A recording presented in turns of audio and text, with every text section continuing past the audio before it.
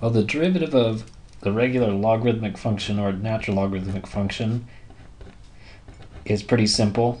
It's 1 divided by the argument. So in this case, 1 divided by x. And if this is anything more complicated than just an x, you need to use the chain rule.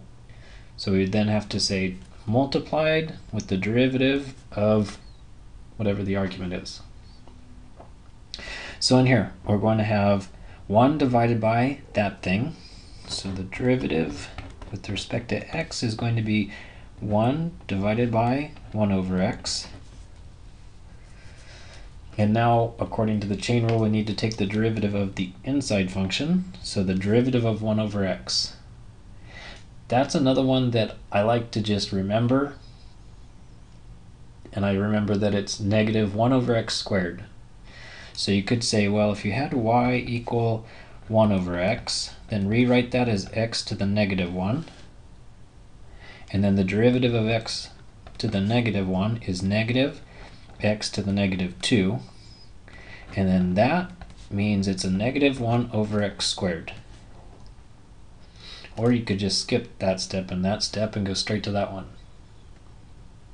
So with this one, you say, all right, take this thing and then multiply it with the derivative of 1 over x, which is negative 1 over x squared.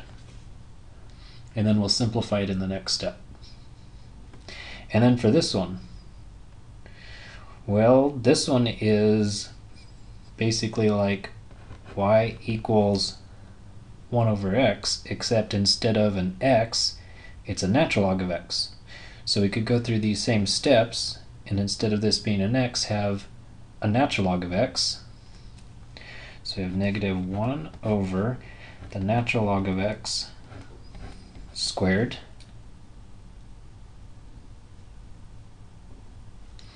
But then I have to consider that this was actually the inside function. So I can say 1 over the natural log of x can be rewritten as the natural log of x raised to the minus 1, and then take the derivative of that. So it's going to be negative 1, and then natural log of x, subtract 1, it's to the negative 2, which is what I have so far.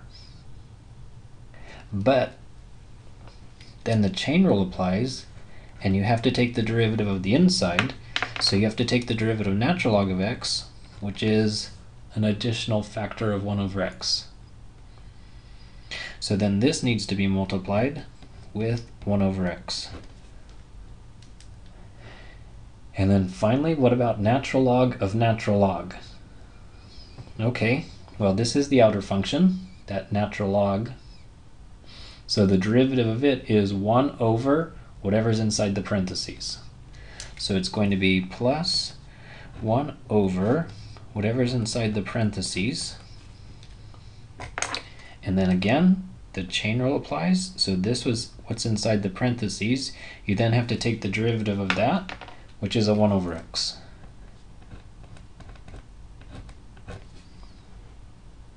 Okay, now I need to clean these up.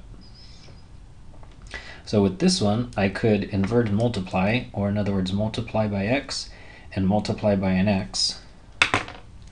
So the first fraction is going to be pretty simple. It's just going to be minus 1 over x, because these guys will cancel.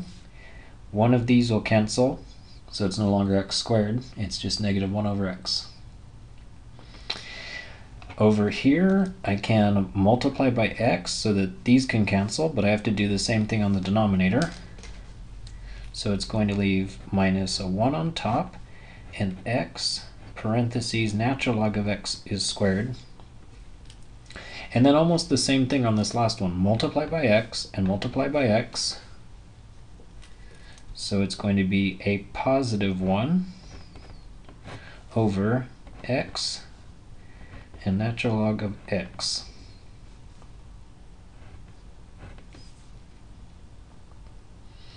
And then just for some additional fun, what we could do is add these three fractions. The common denominator is right there. So this one is lacking a natural log of x, so multiply by another natural log of x on the top and the bottom. This one is missing the natural log of x squared, so multiply by that on the top and bottom. So we would get common denominator is x and natural log of x squared. And then we've got negative, the natural log of x is squared. From this one we have plus the natural log of x. And from this one we have just a -1. Lovely.